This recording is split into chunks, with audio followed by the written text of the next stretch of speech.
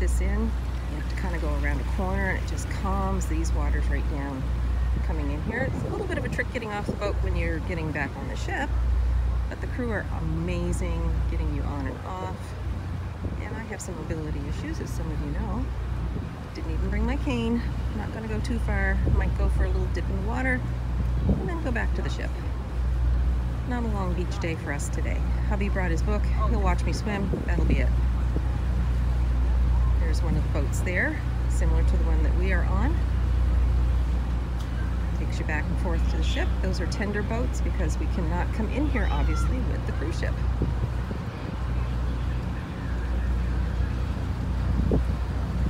See the beach from here, and it is packed, as you can see.